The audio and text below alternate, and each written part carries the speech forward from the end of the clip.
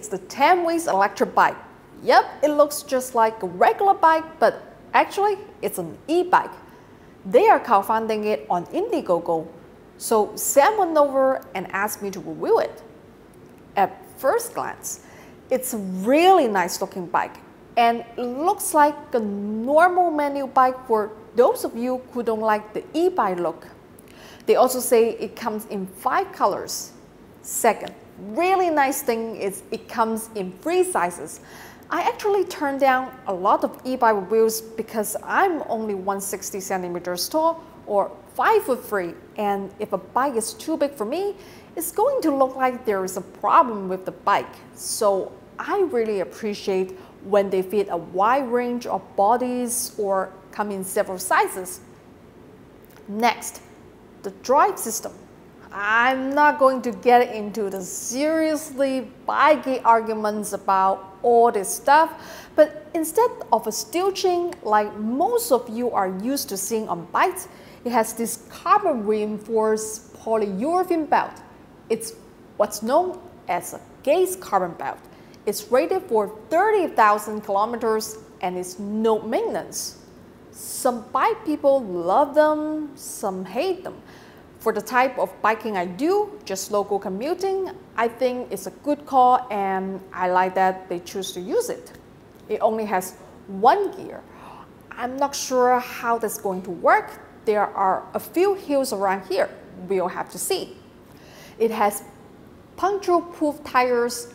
Again, good call. It has hydraulic brakes, which I prefer because they require less grip strength, and I don't have a lot of that. Just overall, well thought out. They made all the choices I would have made. Although some of those choices do drive up the cost.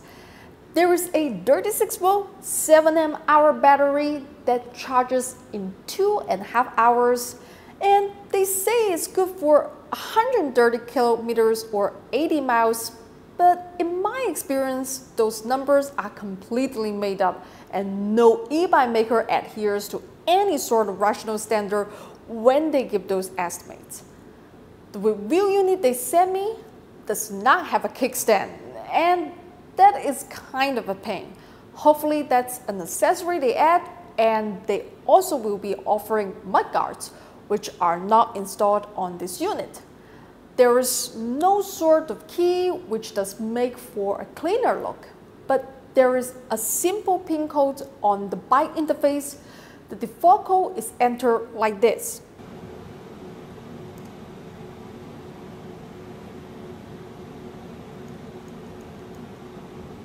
Now, all this does is engage the assist. It does not lock the bike in any other way. Oh, there are head and tail lights already installed. They work like this. By far, my favorite feature of the bike is its weight. It's only 15 kilograms or 33 pounds. I'm not very strong, and even I can pick it up, and it's incredibly well balanced. Most of the e-bikes I test are quite heavy, and I get a little banged up in the shins trying to get them up and downstairs and such. Okay, in love talk, we won't know if it's any good until I've tested it. Let's hit the streets. Oh, and remember to turn on the subtitles. It's the CC button right over there.